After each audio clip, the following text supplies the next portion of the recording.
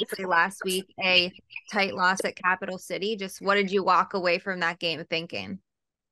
The big thing about us is, got into this game and we wanted to play 48 minutes. We wanted to make sure we gave everything we had and finish the game out, give us our best effort, and we did that. So the effort was there, physicality was there. We knew Cap City was going to be really physical. They may be the most physical team in our conference, and so we knew what we were going to get on that aspect of them. So we wanted to match or beat their physicality, and I think we did that. At least matching it for sure. Obviously, we can go back and watch film and kind of see some things. But our guys played 48 minutes, didn't give up. And so that's the one thing you look at is making sure we have those things. And it's a big jump from the week before where I thought we didn't give everything for 48 minutes. And week 2, to see that progression was really good.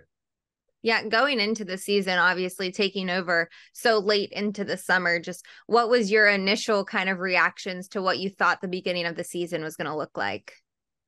I will say I kind of knew a little bit what I was getting into with the fact of a lot of guys on this staff were here when I was here last 2 years ago. So knowing about 75-80% of these guys really helped us like to get an understanding of what they knew already and what I was walking into. And then to see these guys the first couple of days, realizing, okay, we got a little bit more than I actually thought. Some of these guys are really good players and really good young men. We just got to make sure to get in the right spots. So it's been fast knowing that it's week 3 already. But I think, one thing is these guys are working hard. I think they've bought into what we're trying to do and change and build back at Battle High School. So I think that's been phenomenal to see right now. Having these first 2 weeks on the road, are you guys just itching to be at home this Friday?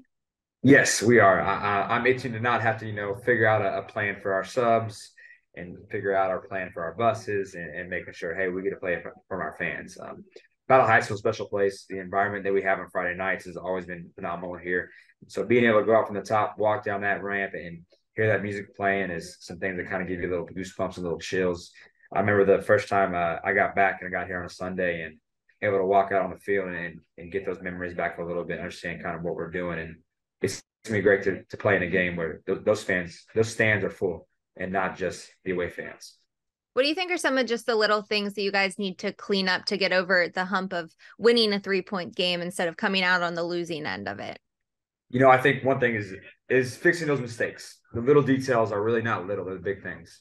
And so making sure we can do those and get ourselves in the right position to win a ball game. We talked a lot about this week so far about finishing. We're there, we're at the party. We just got to finish it. So whether that's a tackle here, a tackle there, a block here, a catch, a throw, whatever it is, just make sure we finish. We had a run last week that we probably could have scored on that we just didn't finish. And it's paid to those little details to get us right and not making so many of our own mistakes that allow them to make a play.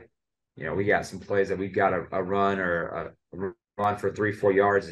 If one guy makes that block or one guy makes the right step, instead of being 3 or 4 yards, it's 10, 12, 15, you never know. And so really just making sure we're fixing our mistakes and not letting it happen again is a big thing for us.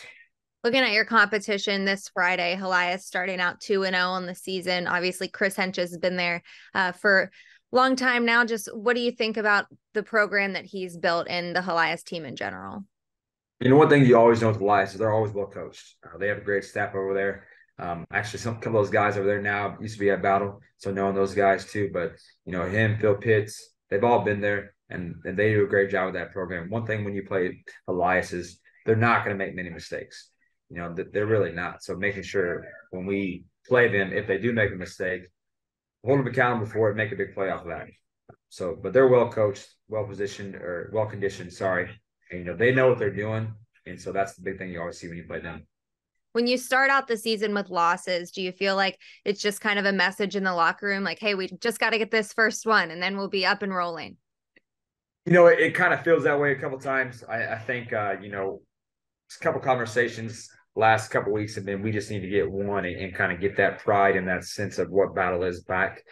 To lose a game like we did, that's tough because we also see the progression of being that close and being so close to being able to make that difference and get over that hump of getting that first win and trying to get some things to snowball after that. But that really is kind of the message.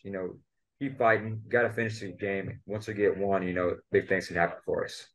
In general, the team lost some strong leaders last season. Is there anybody in particular in these first 2 weeks that have really surprised you and step up into bigger roles? I will say one guy, but honestly, he hasn't surprised me. But Elijah Jackman. You know, when I was here last, he was a freshman, and so you always saw the characteristics of a leader in him. He was a freshman here. He understood his role, but he also was able to do what he needed to and speak up. The yes sirs, the eye contact, the talking among his teammates, that hasn't changed. But to see him grow into a man now and really have those leadership skills has been phenomenal. He is the outspoken leader of this team. He doesn't always talk, but when he does, it's something valuable, and he actions speak louder than words for that young man too. I think look at Chris Brown, a rising junior for us. You know, his leadership, his play. Alex Fernandez at quarterback, DeQuell Wright at receiver for us. You know, returning All-State player. So those four guys, especially, that's why they're our captains.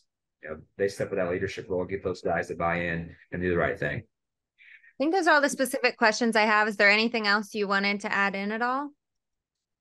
You know, I don't think so. I think for us, it's just, you know, play our brand football, you know, play battle high school football.